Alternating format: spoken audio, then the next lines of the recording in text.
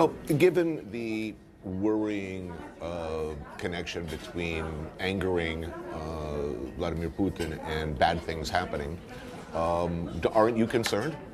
Me? Yeah. About myself? Yeah. You're a pain in the ass. I'm concerned generally.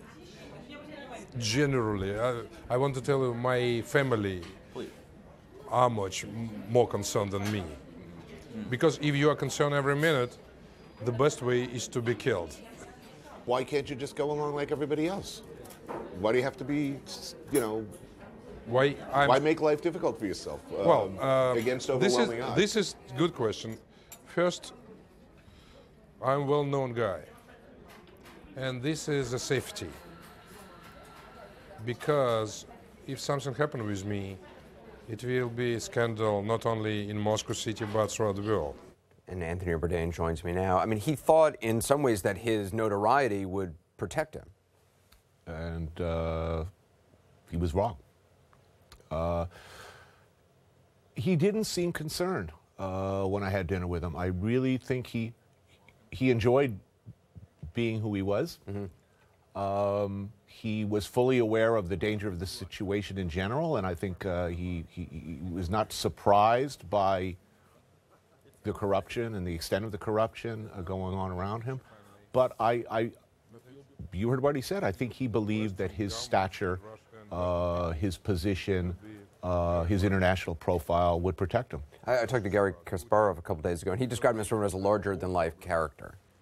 Handsome, cocky, sure of himself, incredibly smart guy, funny, a dangerous man to people who he's criticizing. Do you have any doubt that Vladimir Putin was behind this, either directly or people around him? Nemtsov maintains that it is a criminal culture, essentially. He says elsewhere in the interview, the states, Canada, even Scandinavia have problems with corruption. But here he says corruption is the culture. It is the way business is done. It is the system. He insists that it is essentially a criminal enterprise. Now, any criminal enterprise I know of, if you worked for a New York crime family and you shot somebody and left them on the front lawn of the boss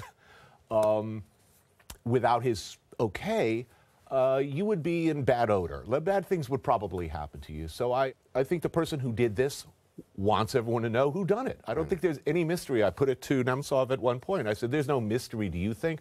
I brought up the Litvinenko case. Right.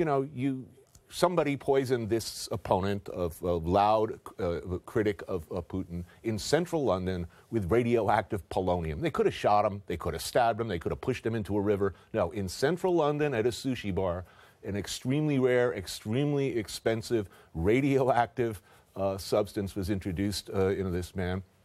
Just as with Nemtsov, he could have been killed in a dark alley somewhere near his house. Right. He was shot within sight of the Kremlin, essentially. I think the state of mind is such that whoever did this wants everyone to know, assumes everyone knows, and is pretty sure that no one will do anything about it. And I also think they're right.